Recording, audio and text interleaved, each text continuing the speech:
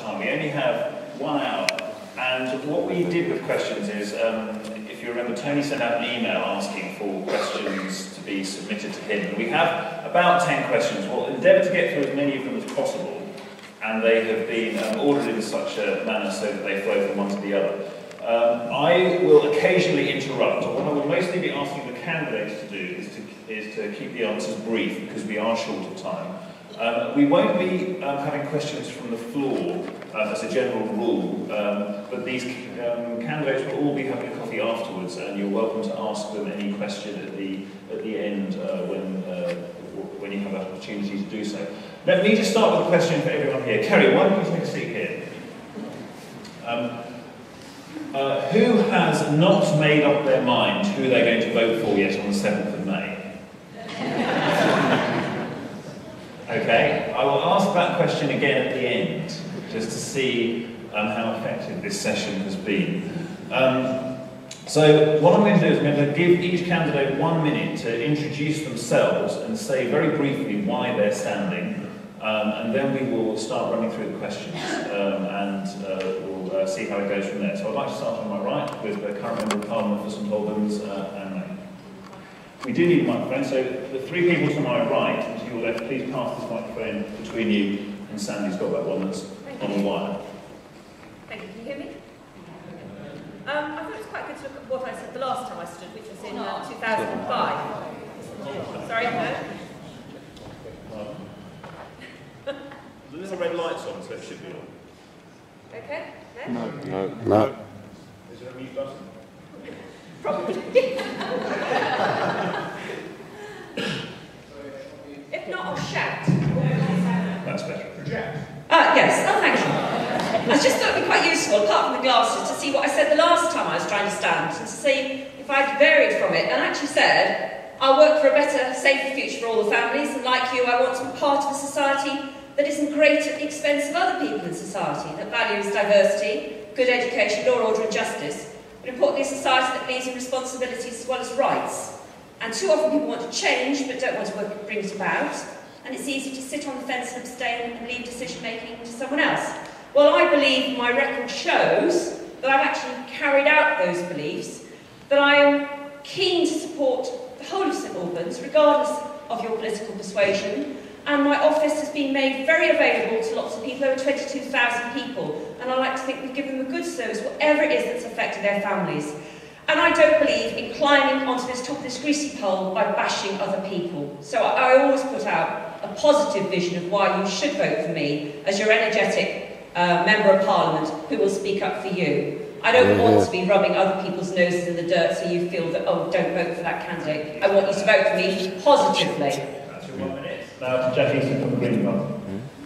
Good morning, my name is Jack Easton from the Green Party. I am a very non-tree-hugging person. I was a mathematician at the furthest level of my education. I've been a chartered accountant in all my life. I work. I'm not a politician. I hope that pictures a very rational and sensible background for you. But I'm here because the Green Party alone offers a vision of the essential way forward. Unless we put sustainability first, we're in deep, deep trouble. And I am here to give you the opportunity to vote for a sustainable future and for a caring and compassionate society. Thank you, Jack. Harry Power from the Labour Party. Good morning. Very good to be here. I've come here many times to the Open Door Night Shows where we have our meetings here. I was the MP for St Albans from 1997 to 2000. I'm very proud to do that. I think we have a reasonable service. I've also done 35 years continuous service for my community. I've lived in my house in Cottonmill for most of my life. My family wrote.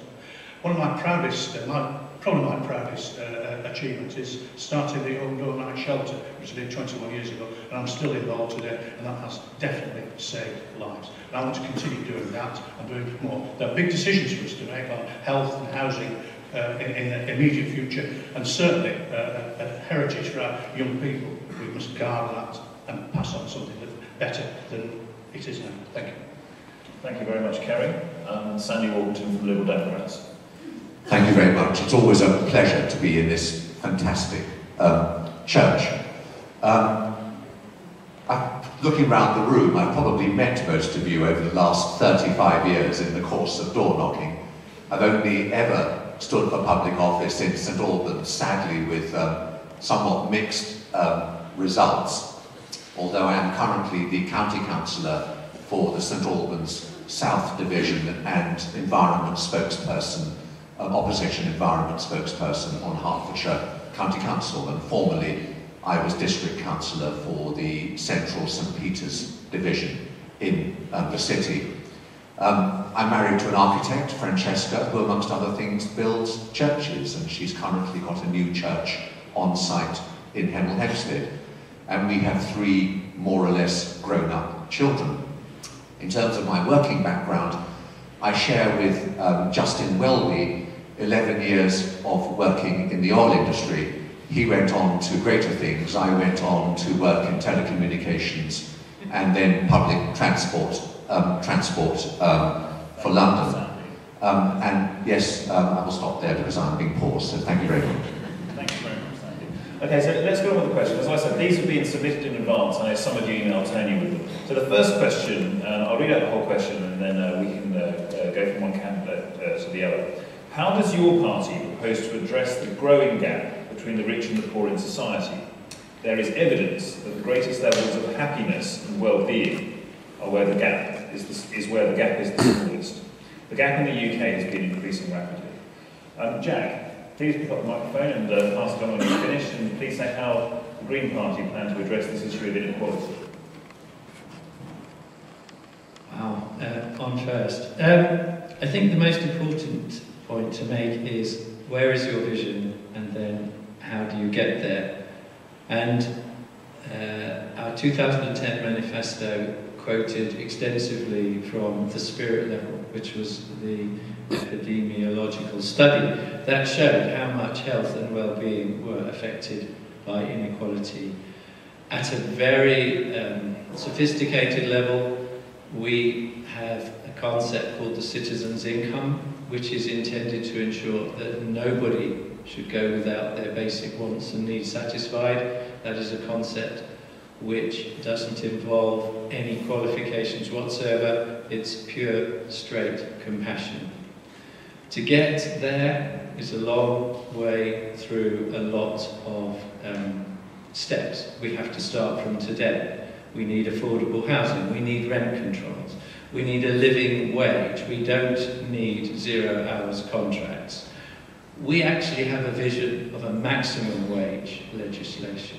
To get there, you need to think about public reporting of highest pay, multiples, and scaling down the differences that are paid. You also need, in the end, to recognise that vast pay and vast wealth comes from power and size. And unless you reduce the size and scale of international corporations and very large organisations, they will always have the power and the money to make the rich richer. Thank you very much. Sandy, the Liberal Democrats have been in coalition and the person who put that question certainly seems to think that the gap between the rich and the poor has been increasing. What's the Liberal Democrats' response to that? Well, first of all, I totally agree with the analysis that this question implies, but there are 2 issues here. One is income inequality, and the other is wealth inequality. Now, I spent my life as a young man fighting Mrs. Thatcher, but actually one of the achievements of the coalition government is that we have brought levels of post-tax income inequality back to where it was under Mrs. Thatcher. And shockingly, under John Major, under Tony Blair, under Gordon Brown, income inequality was greater in this country because people were taxed more at the bottom and taxed less at the top. However, the problem has been that during that past period of income inequality, people at the top with the highest incomes acquired assets. And that is what is driving the current inequality, because assets are appreciating in value far more than people are raising their incomes. So if you own a house, you're doing very well. If you have a large pension pot, pot, you're doing very well. If you have shares, you're doing very well. And that's the nettle that has to be grasped.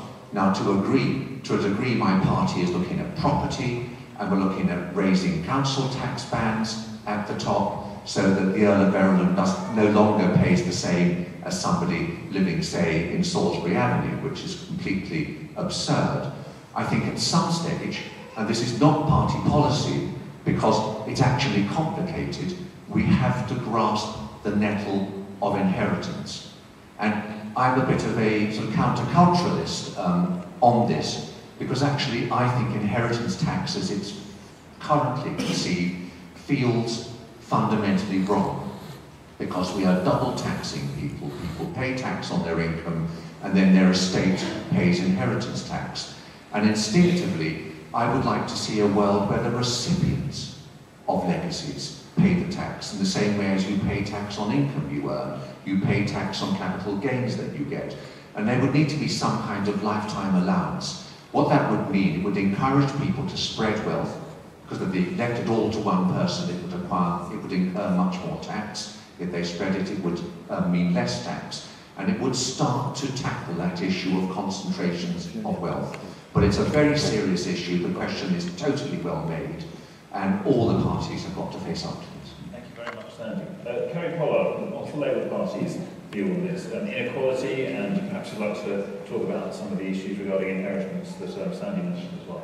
There are three issues for me. The first is a living wage, and we must pursue that actively and across the nation. The second is zero-hours contracts. There's no place in a modern economy for zero-hours contracts. We must get rid of that because it adds to basic insecurity. No question about that. And the third element is affordable housing.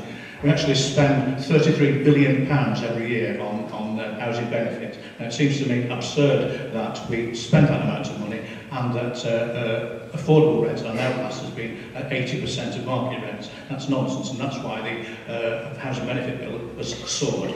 If we had invested half of that money into affordable housing, bringing rents that people could genuinely afford, that is about 55% of market, which used to be the case.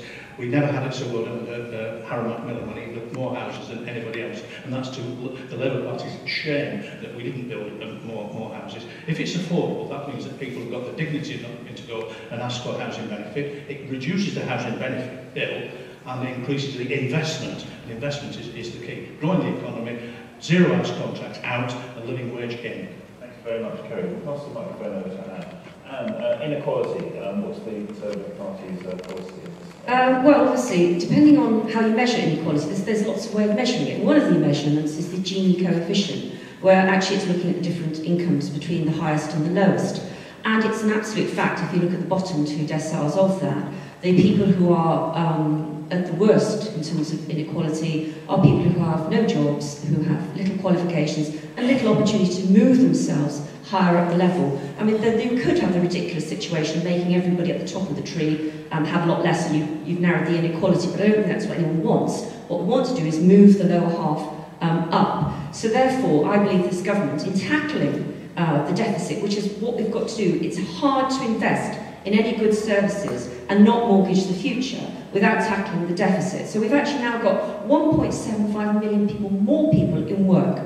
I think that's a good way. It shows that worklessness is one of the ways of perpetuating inequality. We've also got far more people in training and skills. It's a tribute to this government that we've got so many young people now on apprenticeships. In St Albans, the level of apprenticeships has gone up by 1,800, and that's in an area that's considered relatively affluent. Because if you are low-skilled, if you are unemployed, your chances of moving yourself up without constantly having to rely on handouts, which I don't believe is what people want for their children. I don't believe families want to rely on handouts. And also pensioners. It's a tribute to this government, again, which Sandy's party has been part of. Let's look at what we share as good values. The pensioners have had £800 extra real income put into their pocket. So I believe Ian Duncan Smith's policy of having one universal credit payment, which will then get rid of the raft of benefit systems and actually encourage people to get back in work. So more people are benefiting from being in work now than ever before. And as a result, the minimum wage now is £10,000, and you earn £10,000 before you have to pay any tax. And we're going to move that to £1,000. The more you earn, the more you keep in your pocket. And it's making the dignity of work and removing that cycle of worklessness. And don't let's forget, we are living on the backs of poor people in other countries and importing huge amounts of goods on unskilled workers. We want to skill up in this country, but we've also got to be mindful that we don't import poverty from elsewhere. And I'm sorry, I'm going to disagree with Kerry on the 0 hours contracts. As a teacher who used to work 0 hours contracts as part of the bank of teachers that you get, supply teachers, your NHS and your schools would actually fall apart. When my husband died, I found it convenient to work as a supply teacher. What we've got to get rid of is the abuses within the 0 hours contracts, where some people don't know from 1 week to the next whether or not they've got a job. So we can't just say, throw out the baby with the bathwater. We do need people to have flexibility of employment. And the other thing we need to do is get rid of, and it's happening in St Albans, where young people are asked to do a trial shift, and they work all day for nothing. That is not a 0 hours contract, that is just an abuse, a trial shift. And it happens in places like Wagamama's and Starbucks and other places here in St Albans. So there are lots of things we can tackle about the unfairness of work. But I do believe this government has done a lot to move the poorest up. And I don't think just hitting the rich is necessarily going to bring the poorest up. We need to skill up, more training, more money in your pocket if you are in work, and find you a job and the dignity of work. And I believe this government has been doing that and turning the economy around so there is more money to support people who are genuinely finding it hard in life. Thank you very much. That leads on quite nicely into the next question, which is regarding the debt, which has been something that's been part of the political narrative almost continuously for the last 5 years. So the question is, our debt is at an all-time high. How does your party balance the needs of society now versus mortgaging our children's future without the burden falling most heavily on the poorest? So I think most of the answers that we heard here, we heard about the needs of society now. So how do we balance this with the requirement not to mortgage our children's future? Please, if you answer that and then pass the microphone to Jack. Well, obviously, this government has only been in place for 5 years, but they inherited a situation where Liam Byrne left a note saying there is no money. And worse than that, the deficit was not what it is now. So saying there is no money means basically we're broke.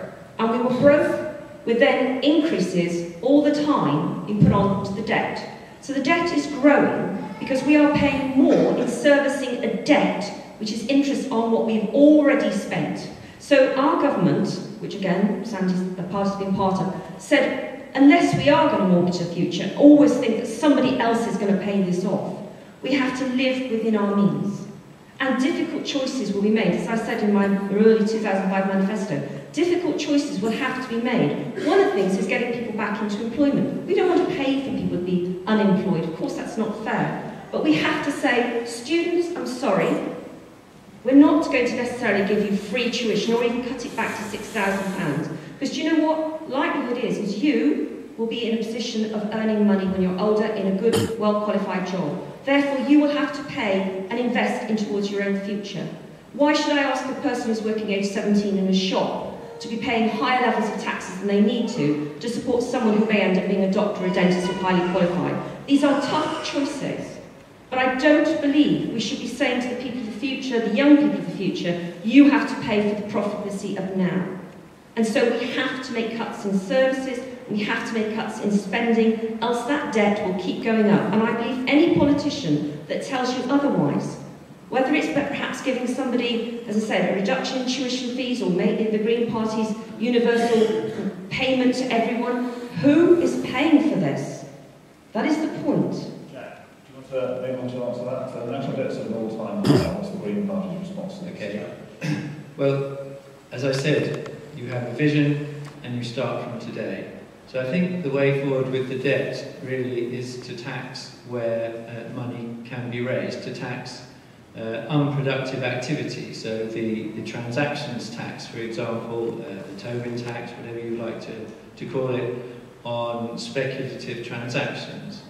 Small amounts of money on facile trading for trading's sake could accumulate zillions.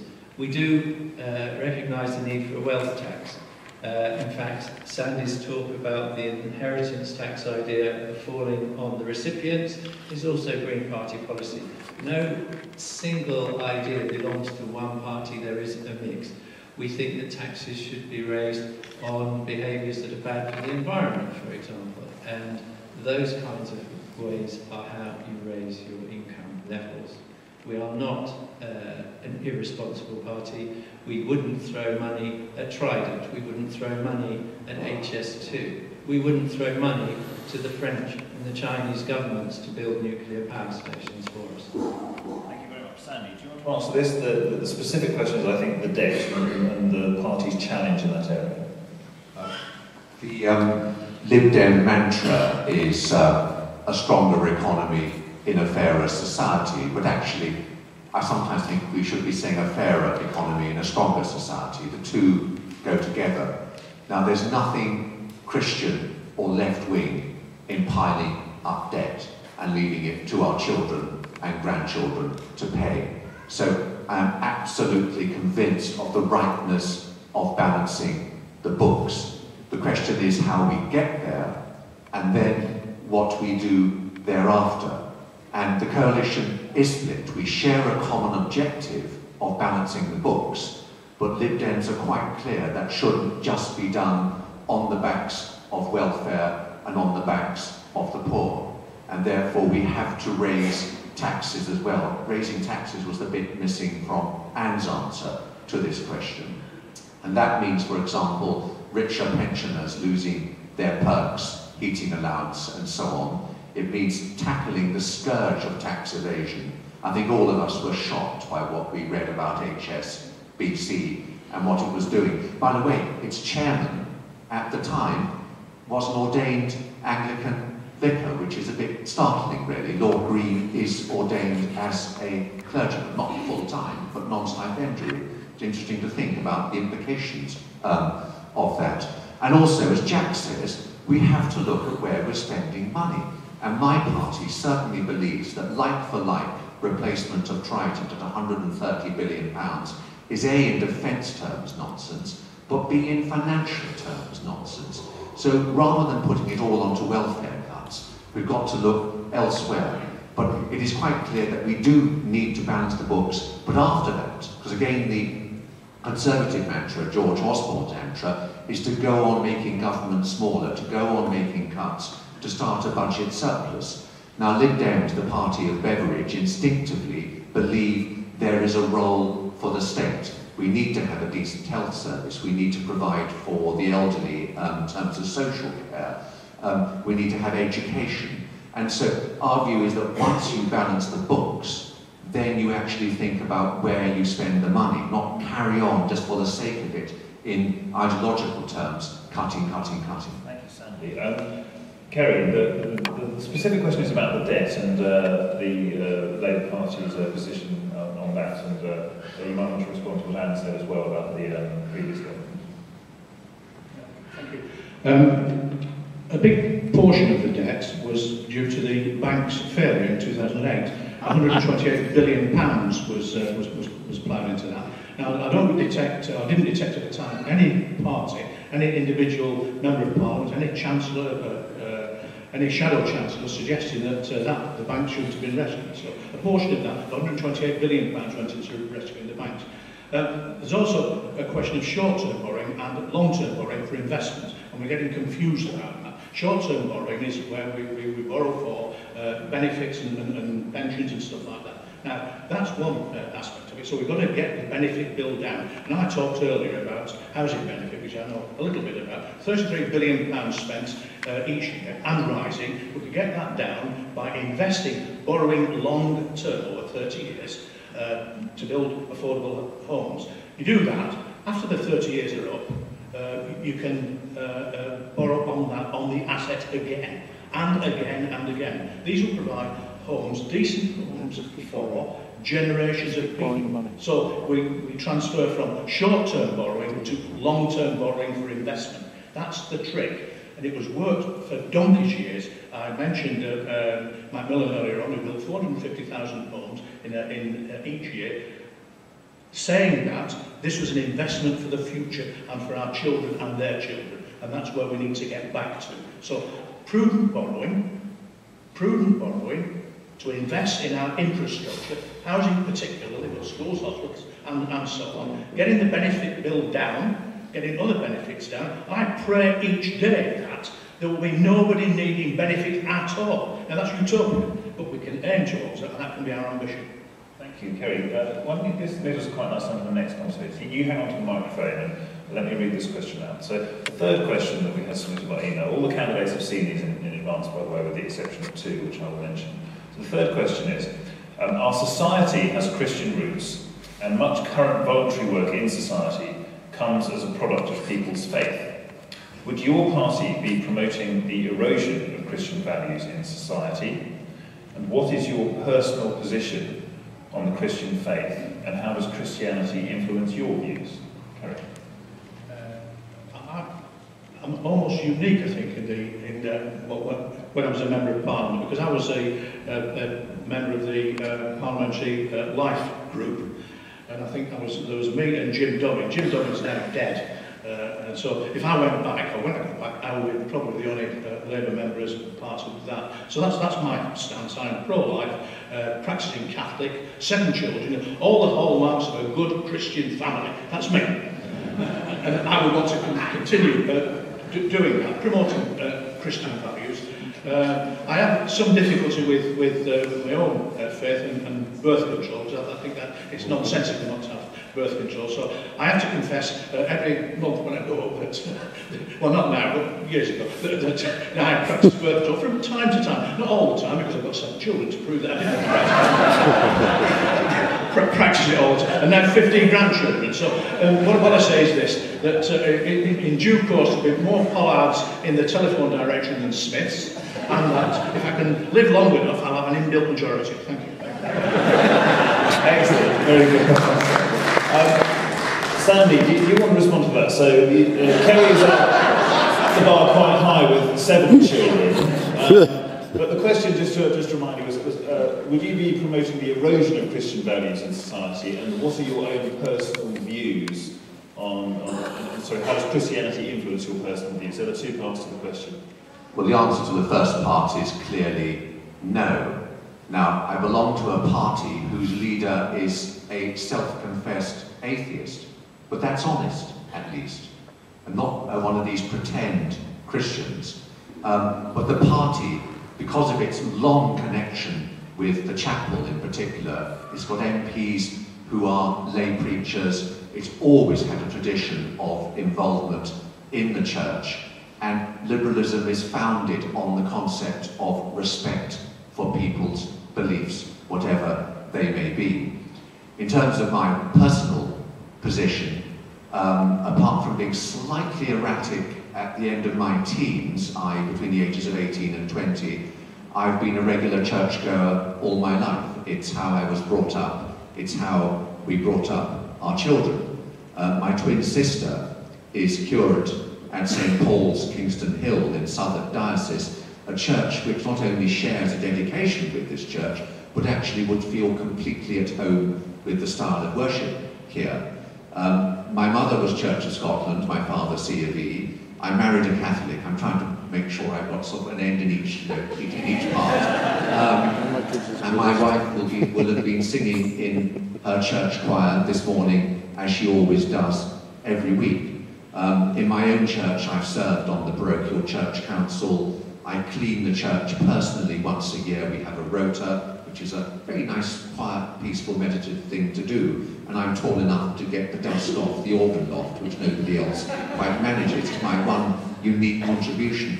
And I do the church magazine. And for me, all my life, really, the rhythm of the Christian year has been a very, very powerful part of my existence. And I can't imagine living without it. It's just something about the way the cycle comes round, the different readings come round, the familiarity, the highs, the lows. Sometimes one thinks, when will Trinity ever end? But you know, it is certainly an absolutely dominant part of my life, because it's the way I was brought up, the way we brought up our children. Thank you, Andy. Jack, do you want to answer that next, and we'll finish with that? A very interesting question. I actually wondered if there was a typo when it said, would you promote the erosion of Christian values?